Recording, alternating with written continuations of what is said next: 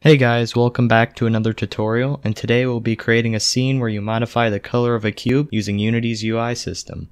It will consist of 3 sliders which control the R, G, and B properties of the cube's color.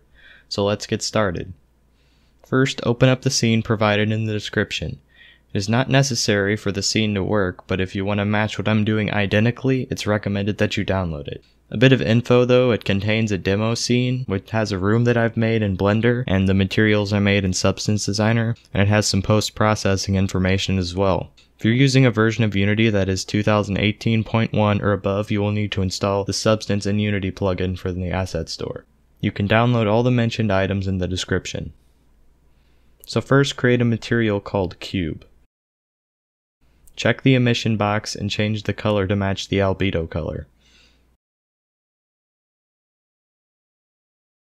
Drag it onto the cube and change the material.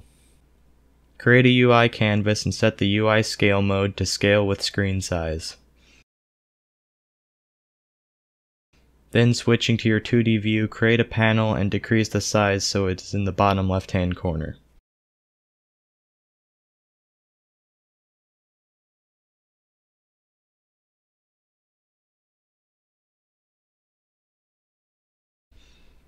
Set the anchor to the bottom left-hand corner as well to allow multiple screen sizes to use this scene. Create a text element as a child to the panel and rename the game object to title. Editing the text component, change the displayed text to say color.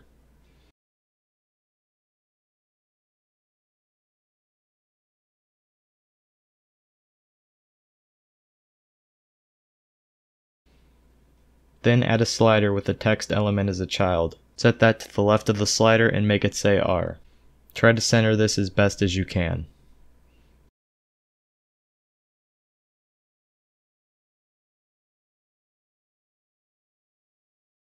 Duplicate this object twice, changing the R, G, and B in the other 2. Now that the scene's all set up, now we can begin the coding. On the canvas, create a C# script called Cube Color Modifier and open it in your preferred editor.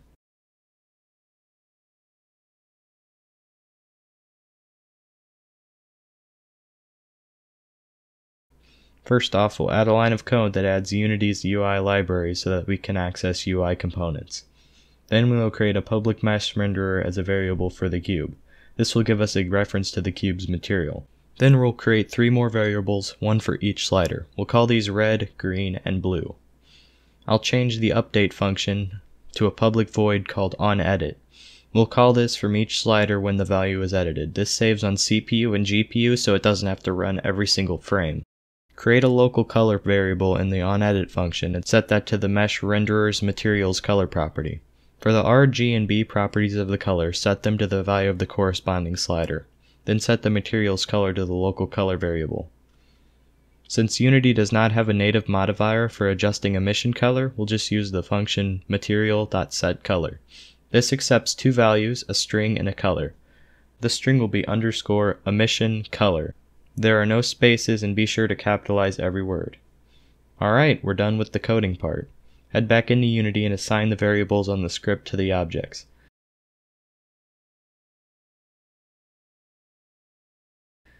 Then select every slider, add a function to the onValueChanged event trigger, then drag the canvas onto the object variable.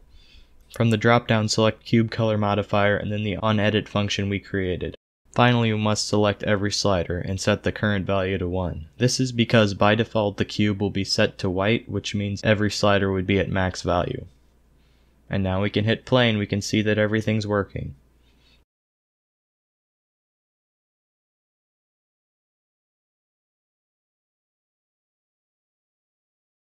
Thank you all for watching. I hope that you learned something. If you enjoyed this, give me a like and subscribe. I appreciate that very much. Also, if you have a question, leave a comment. I read every single one, so don't hesitate to ask me anything. And if you're feeling super generous and are interested in a shout out, support me on Patreon.